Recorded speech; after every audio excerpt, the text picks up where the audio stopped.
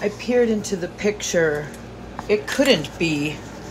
The headline read, "Car pulled from lake." I shut the paper and several people turned and looked at me. I kept my head real still for a moment, and then I practically spilled the rest of my coffee as I jumped up from my seat. I didn't take the paper with me, could barely touch it. Knocking over a chair on my way out of there, I made so much disturbance that the person sharing stopped talking and watched me leave. "Are you okay?" asked someone by the door. What did they care?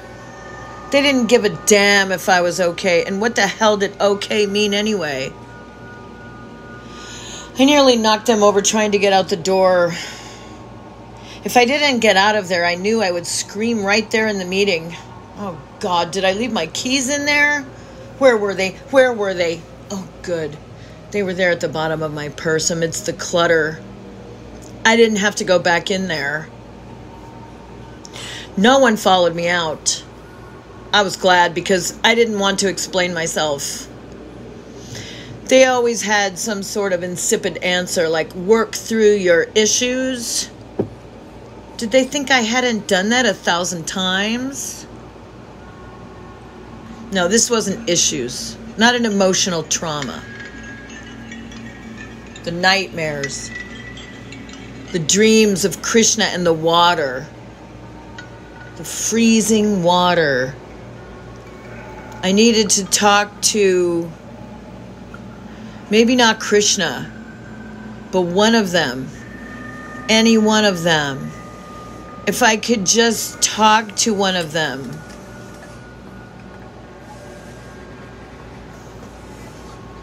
It was such a surreal drive home, as if I were in another town, not my hometown, not Oshkosh.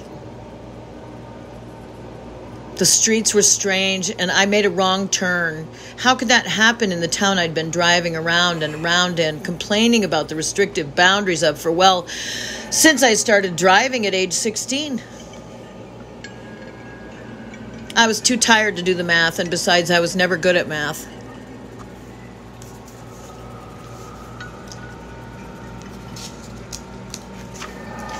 I couldn't find the street. It was supposed to be only 2 or 3 blocks. A right on Bowen, 3 blocks, and then a left on New York Avenue.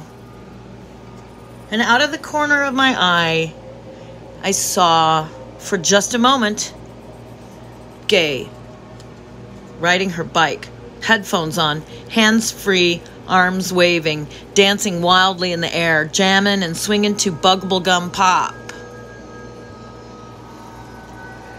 Okay, I recognized this road, but there was no way I could be out here unless I'd driven at least 20 minutes longer than I thought I had, and in the completely wrong direction.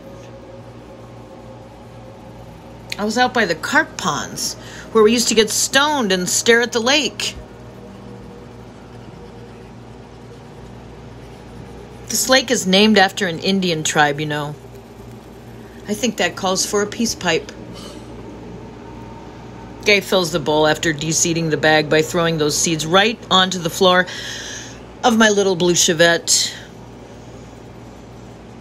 The fire lights her eyes and cheeks as she sucks in off of that peace pipe.